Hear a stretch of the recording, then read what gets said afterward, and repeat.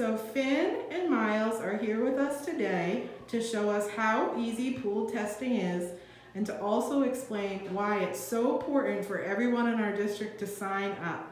All right, so can you two show us how to do pool testing and how quick and easy it is? Yes. All right, talk us through it.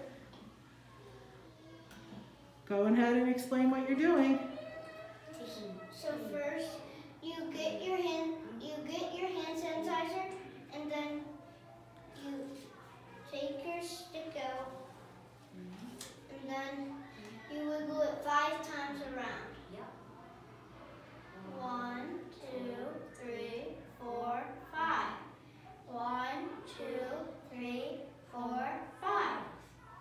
And then what do we do? You put the burgers in there, and you put your hands back on, and then you do the hand sanitizer again. All right, so booger side down, hand sanitizer again. Wonderful. Now, could you guys take your masks down one more time for me and tell everybody in the district why it's so important to sign up for this? It's so important because you can spread germs if you don't do it. Okay, and Finn, do you want to add anything else?